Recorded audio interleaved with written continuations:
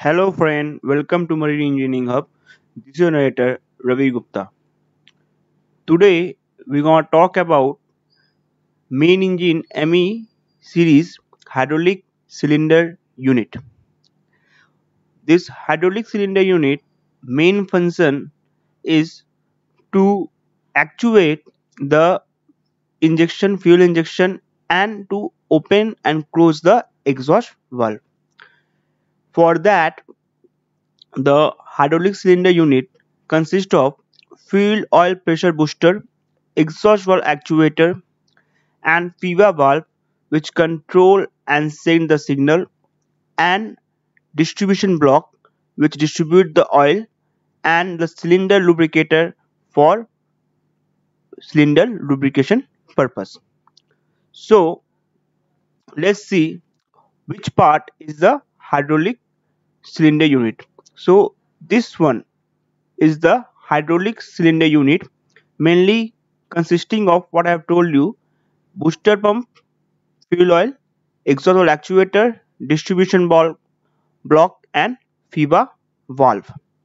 So basically what is happening here is that, as you can see in this slide, the modification which we have done in ME engine series, in earlier S50MC series, fuel pump was provided for individual cylinder unit, which is been replaced with the HCU fuel oil booster unit, basically consisting of an hydraulic actuator, and where the fuel oil is fed through this suction valve onto the top of the plunger, and after that it is been pushed and pressure is been built up by the servo oil to a fuel injection valve opening pressure, and it went to a fuel oil high pressure pipe to the fuel injection valve. So the plunger and barrel movement mechanism is still there, but the actuation is being replaced from cam to the hydraulic actuator. Okay, and this unit is called fuel booster unit. As you can see in this thing, fuel oil pressure booster unit, which is responsible for fuel injection.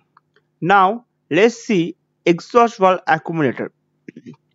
So basically what is happening here, also the camshaft and roller arrangement is being replaced with a hydraulic actuator, which is also controlled by FIVA valve.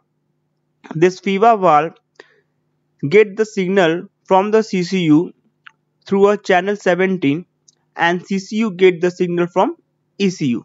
Basically what is happening, the servo oil is moving the hydraulic actuator unit and pressurizing the oil. The oil here also is getting collected on the top from the lube oil system, which is been pressurized by the servo oil, and it is been fed for the hydraulic actuation through hydraulic push rod to the hydraulic actuator.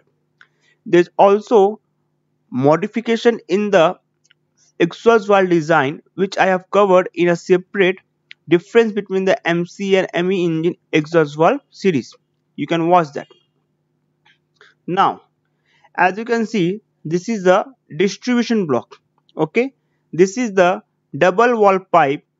As you know, the oil is traveling, the servo oil is traveling at a pressure of 200 bar, so the pipe is double wall and should have a strength so that it can prevent the rupture in extreme operation also.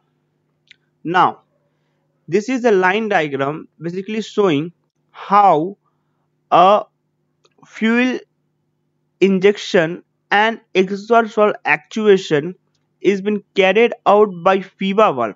This FIVA valve is carrying out the fuel actuation and exhaust valve actuation by the signal which is being received by CCU.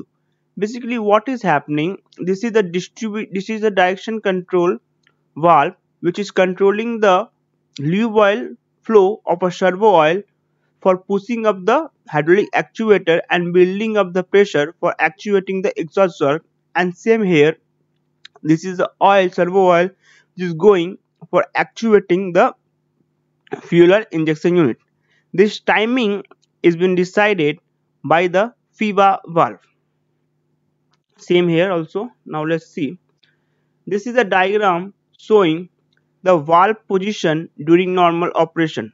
As you can see, the 405 valve is closed, 406 is closed, 420 is open, 421 closed, 430 is open, 431 is closed, and 560 is open.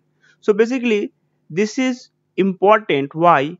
That when we are going to do the maintenance, we should know what valve is open in normal operation and what to be closed when we are doing the maintenance. Now the same thing is been embarked on the unit, that like 406, 421, so that it doesn't get erased with the time.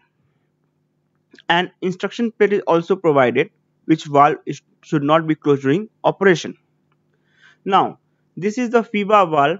I will not explain the FIVA valve, otherwise the video will be long. FIVA valve I have explained in a separate video. Please go and watch that.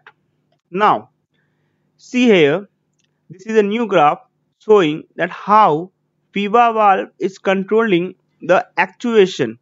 As you can see, the injection is happening on the 0 degree of the crank angle, and at 20 degree the injection end. So the at this point the hydraulic actuator is being pushed, activated, and here the hydraulic actuator of the fuel booster unit is terminated. After that, at 110 degree the exhaust valve open by the exhaust valve actuator, and at 270 degree the exhaust valve closed. So this is the approx timing of the event carried out by the FIVA valve. Okay, now this is just an example, but basically it gives us the idea that how the FIVA valve is controlling the hydraulic actuation of the exhaust valve and fuel injection. Now in this diagram, as you can see, that this is the servo oil.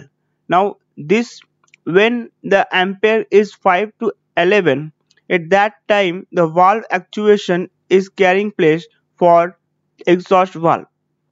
When the ampere is 20 ampere, the fuel injection signal is going for fuel injection. So this is how the current command is being varied in the pilot spool position, and by that the FIVA valve get an indication where the oil should be sent. Basically what is happening, by varying the current signal, this push rod movement is being varied, and accordingly the fuel port where the servo oil will go for hydraulic actuation is being decided. Okay, so friend, I hope you got a clear idea that how the FIVA valve spool position will work during the different scenario, and I hope you got a clear idea that how hydraulic cylinder unit is getting activated and getting fuel injection is taking place and hydraulic actuation of the exhaust valve is taking place. So if you have any doubt, please do comment below. I will revert back, and please do like and subscribe my video, and please friend, have a good day and be safe in your home.